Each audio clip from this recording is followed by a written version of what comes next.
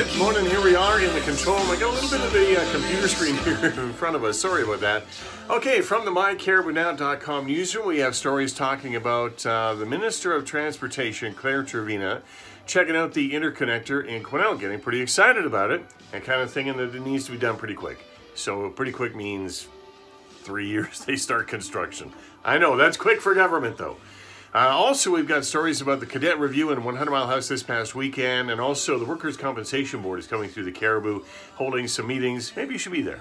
So we got those coming up from the MyCaribouNow.com newsroom. Looking at the weather, it's going to be not too bad today. Been a bit muggy over the last little while here. And today, 27 the expected high, with a chance of a shower, risk of a thunderstorm over the eastern sections. And then tomorrow, sunny, some cloud, and a high of only 19. So a little bit cooler, which might be okay. Normally around this time of year, we have it a little bit cooler than what we've had. Sports, a lot of sports. There was racing at Thunder Mountain Speedway. We've got stories about that. There was boxing in Williams Lake at the Caribou Memorial Rec Complex. And we got some archery results, some rugby results, and a bunch of cool stuff like that happening. So it's all happening on a Monday.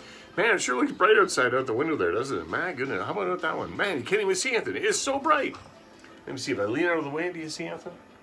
Nope, doesn't correct. Anyway, there you go. That's for the Monday. That's what's happening. My big stack of paper is split in two. Nothing much back there. Have yourself a really, really good Monday. I will talk to you on the GOAT. Bye for now. See ya.